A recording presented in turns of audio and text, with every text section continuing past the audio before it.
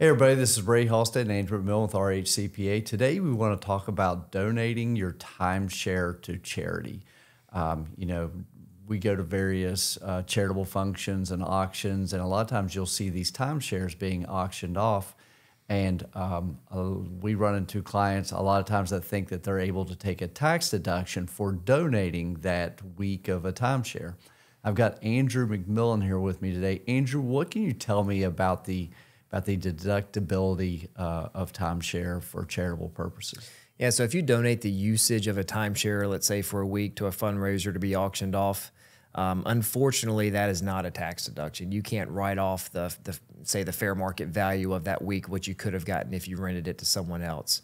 It can be a bit of like a little bit of a gut punch. You're kind of like, what? Like, that doesn't even really make much sense, but that is the IRS rule, and they're pretty black and white on it. So what they say is you can't take a tax deduction for less than the entire interest in the property. So it's a partial interest rule. So in other words, you can't take a tax deduction that's just for something that you still own. That's kind of the IRS and the tax law stance on it. So how could you get a deduction for it? The only way to really get a tax deduction for your timeshare is if you actually donate the entire your ownership, your entire ownership, not just a partial, not just 1 week or a partial interest, like your entire ownership in the timeshare.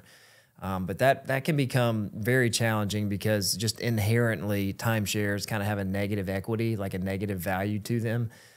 So most charities don't even accept those as a charitable donation, but that would be the only way that you could actually take a tax. Why would they have a negative value to them? Well, they have like annual. There's fees involved. Oh, so there's costs in maintaining because it's already been done, and right. So there's cost to maintain. So it'd be almost like shifting a liability to the charity. Correct. So yeah, you got rid of your debt, rid of your liability. But so the charity usually, if they are going to accept it, they would want to make sure that all those maintenance fees are somehow paid up front, fully paid for. Gotcha. So there's no ongoing cost there to maintain it.